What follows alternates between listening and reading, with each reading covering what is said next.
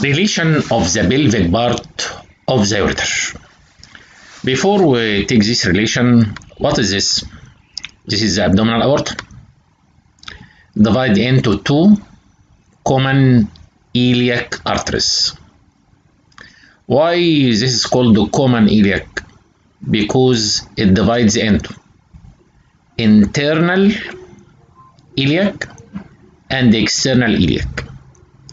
The internal iliac enter the pelvic cavity to supply most of the pelvic organs, while the external iliac runs on the side of the pelvic wall, on the lateral pelvic wall, directed toward the lower limb, to enter the lower limb as femoral to supply the lower limb.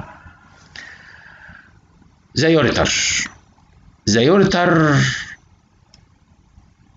end of the abdominal part is here and enter the pelvis at this junction.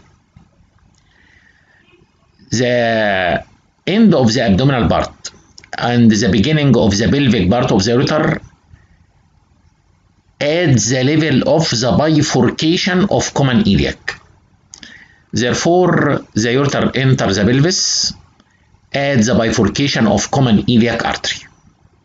Then runs with this artery to enter the depth of the pelvis. This artery, which is enter with the internal iliac artery with the same direction. What is the direction?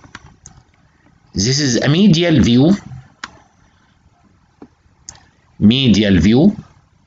to our pelvis. You look from the medial aspect to the lateral pelvic wall. Here is the iliac bone and the hip bone, pubic ischial bone, and the structures on the lateral pelvic wall. The ureter. The ureter descend downward or upward? Sure, upward. Forward or backward or backward? This is the sacrum, backward, and this is the pubic bone, forward anteriorly.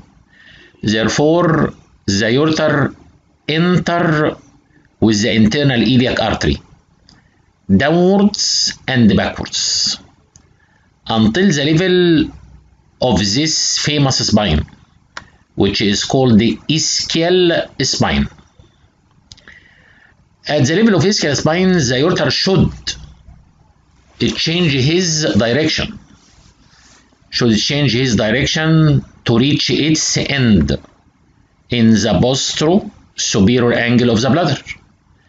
Therefore, the ureter should change his direction and pass forward and medially.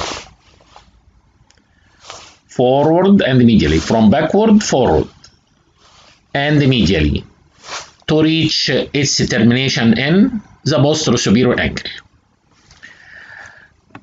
During the descent of the ureter accompanying this artery, the ureter accompanying this artery accompanies the internal iliac artery and cross on the lateral pelvic wall all these structures. What are these structures? External iliac vessels, artery and vein, obturator nerve and obturator vessels, obturator nerve and artery and vein. Therefore, lateral relation to the ureter are external iliac vessels, artery and vein, obturator nerve and obturator vessels. Medial to the ureter is retroperitoneal structure covered with the pelvic peritoneum. The peritoneum lining the pelvis.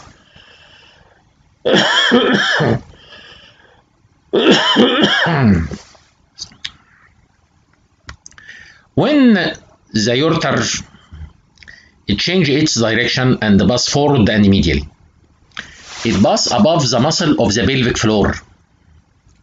The pelvis is closed from inferiorly by a muscle called levator ini. The ureter passes forward and medially above the levator ini, which is the pelvic floor muscle. During its passage forward and medially, it is crossed by structures. What are these structures? I don't know. This is male or female? In male. The structure in male, which comes from the inguinal region, from the scrotum and inguinal region and enters the pelvis, is vas deferens, cross in front of the ureter. And the ureter near its termination to enter the posterior superior angle of the bladder pass above this structure. What is this famous drawing? This is a posterior view to the urinary bladder. This is my urinary bladder and I look from here. Posterior view to the urinary bladder. This is the superior surface of the bladder. This is the posterior surface of the bladder. And on the posterior surface of the bladder, there are seminal vesicles and the ampulla of the vas deferens. This is the vas deferens, then dilate behind the bladder to form what is called the ampulla of the vas. Here in this picture appear the crossing between the vas deferens in front of the ureter and the ureter in its way to end in the posterior superior angle pass above the upper end of the seminal vesicle. This in male. In female, this also a posterior view to the female genital system.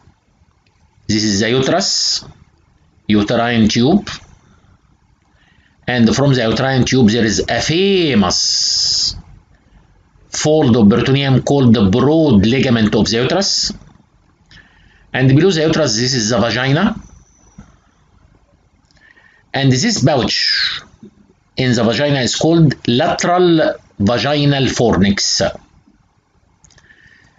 This is our ureter. This is a posterior view, and the ureter comes from posterior to anterior to end anterior to the uterus in the urinary bladder. The urinary bladder is anterior to the uterus. Therefore, from posterior to anterior, the ureters pass forward and medially. Where they pass forward and medially to their way to the urinary bladder, they pass in the root of this ligament, pass in the root of the broad ligament of the uterus. Passing in the broad ligament of the uterus, this famous important artery, the artery which will supply the uterus. Artery supplies the uterus, therefore it is called uterine artery. And here the uterine artery crosses above the ureter just 2 centimeters from the lateral fornix of the vagina. This is important relation during hysterectomy. Hysterectomy is the operation of excision of the uterus.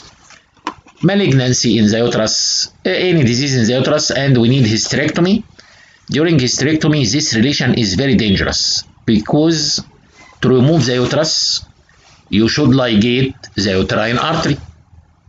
During the ligation of uterine artery, you may ligate the uterine artery and the ureter. Ligation of the ureter bilaterally, leading to bilateral complete ureteric obstruction with back pressure on the kidney, rapid destruction of the 2 kidneys, and the acute renal failure.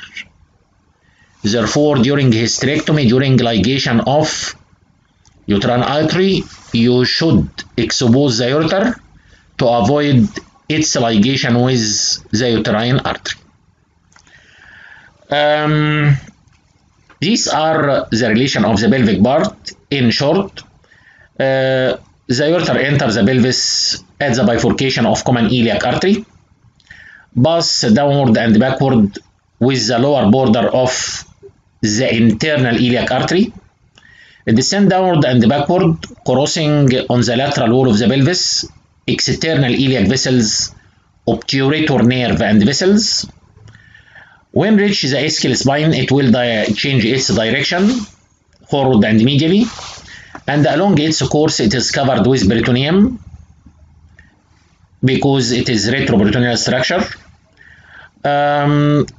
When he passes forward and medially, it passes above the muscle which closes the pelvis from below, which is called levator ani, and in this part of its course it will be crossed in male by the vas deferens, and the ureter pass above the seminal vesicle in male to end in the posterior angle, while in female the anterosuperior part, the anterior part of the ureter, which pass forward and medially, pass in the root of the broad ligament of the uterus, crossed by the uterine artery. The artery cross above the ureter, 2 centimeter lateral to the lateral fornix of the vagina. The ureter is a narrow tube. And its terminal part becomes narrow more and more because it passes inside the muscle layer of the urinary bladder, and the terminal part, which is very narrow part of ureter, is called the intramural part of the ureter. The intramural part of the ureter enters the thickness of the wall of the bladder and passes downward and medially, passes obliquely downward and medially to end in the posterior angle of the bladder. Here there is a sphincter in the terminal part of the ureter called uretrovesical sphincter. This sphincter allows urine to pass only from ureter to bladder, not from the bladder to the ureter. The ureter in general is a narrow tube. The lumen is 6 millimeters. There are 5 areas of normal anatomical narrowing, and this narrow area, if a stone pass in the ureter, usually impacted in these narrow areas. What are these normal anatomical narrowings? The normal anatomical narrowings are the beginning of the ureter, which is pelvic-ureteric junction, because here there is a sphincter. This is called the pelvic-ureteric junction, and the sphincter is narrow. The termination of the ureter, the intramural part of the ureter, is a narrow area, and the opening in the mucosa is very narrow area. The narrowest part of the ureter is the ureteric orifice in the mucosa of the ureter, of the urinary bladder. And in this area there are sphincters, beginning and end, pelvic-ureteric and uretrovesical sphincter, and the ureteric orifice in the mucosa of the urinary bladder. And there are constrictions should be present where the ureter is kinked. Where the ureter is kinked, kinking of the ureter occur in 2 sites. This first site, during entrance of the ureter into the pelvis, at the level of the pelvic brim, at the level of bifurcation of common iliac artery. The artery, the abdominal part, descend vertically. Then the ureter enters the pelvis by passing backward and downward. Here there is kinking at the level of common iliac artery. The ureter descends downward and backward, and at the level of ischial spine, the ureter becomes kinked and change his direction forward and medially, become kinked, leading to stricture. Therefore, there are 5 normal anatomical narrowings and constriction in the ureter, where stone become impacted if a stone pass in the ureter. The beginning and end, pelviureteric and uretrovesical, plus the ureteric orifice in the mucosa, plus the two kinking during passage of the ureter at the bifurcation of common iliac and at the level of ischial spine. What are the arterial supply, venous drainage, lymphatic drainage, and applied anatomy? We will continue this in the next video. Thank you for good listening and good luck.